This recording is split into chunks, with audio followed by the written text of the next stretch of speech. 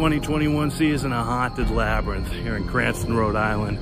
I never really look into what exactly they have in store every single year because I just love that there's a new theme every single year.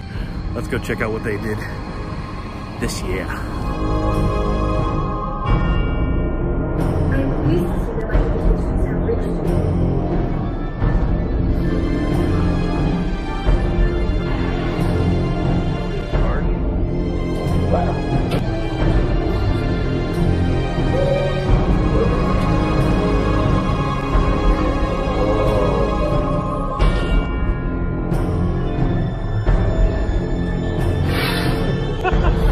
That's awesome. Oh.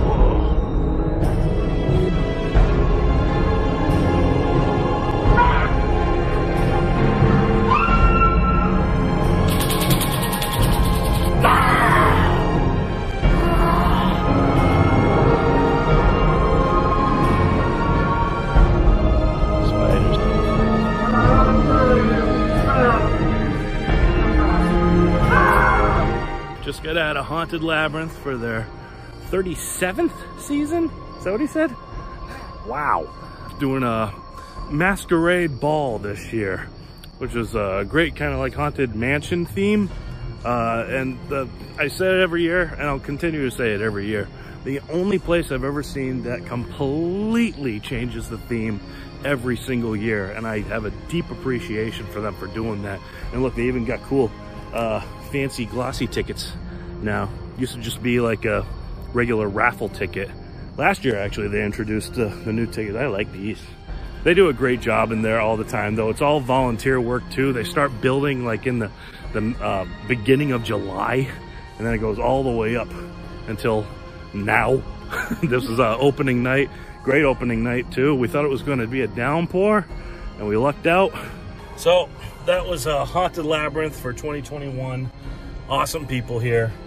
I can't believe how much work they put into it, and it's just amazing.